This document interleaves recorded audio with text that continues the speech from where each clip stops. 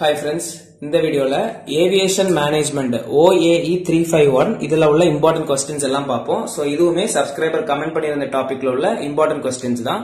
So first unit எடுத்த வரைக்கும் 3 questions ரொம்ப important. First question, SWOT analysis of different airline companies in India. Then current challenges in the airline industry ரொம்ப important.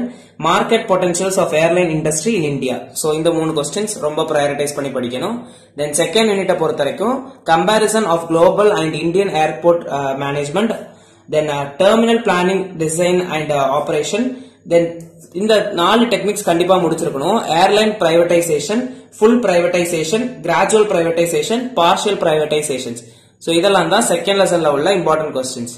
Then third lessonல airport development fees, rates, tariffs இது மூணுமே பார்க்கணும். Then international air transport services, role of private operations, then airport services. இந்த மூணு question முடிச்சிட்டீங்கன்னா மட்டும் நீங்க next question போங்க.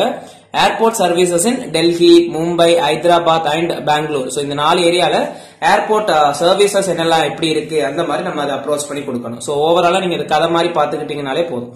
The next thing, unit 4ல role of DGCA, then methodology followed by AFC and DGCA, then economic regulations. இது மூணு தான் இந்த லெசன்ல உள்ள இம்பார்ட்டன்ட். இதுல இந்த methodology followed by AFC and DGCA ரொம்ப இம்பார்ட்டன்ட். role of DGCA உமே இம்பார்ட்டன்ட் தான்.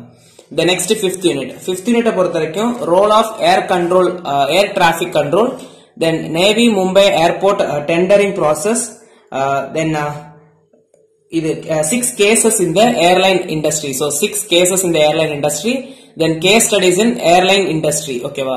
So இதுல நீங்க Navy Mumbai or Navi Mumbai airport tendering process, then role of air traffic control. இது ரெண்டுத்தையும் first prioritize பண்ணி படிங்க. Then அதே மாதிரி இந்த 6 cases in the airline industry வே நல்லா பாத்துக்கோங்க. Then இதெல்லாம் முடிச்சிட்டீங்கன்னா case studies in airline industry பாருங்க. ஓகேவா? So இதுதான் ஓவராலா aviation management OAE351ல உள்ள இம்பார்ட்டன்ட் क्वेश्चंस. ஓகேவா? சோ ஓவராலா இந்த வீடியோ பிடிச்சிருக்குன்னா லைக் பண்ணுங்க, ஃப்ரெண்ட்ஸ்க்கும் ஷேர் பண்ணுங்க, கண்டிப்பா யூஸ்ஃபுல்லா இருக்கும். சப்ஸ்கிரைப் பண்ணிக்கோங்க. Thank you.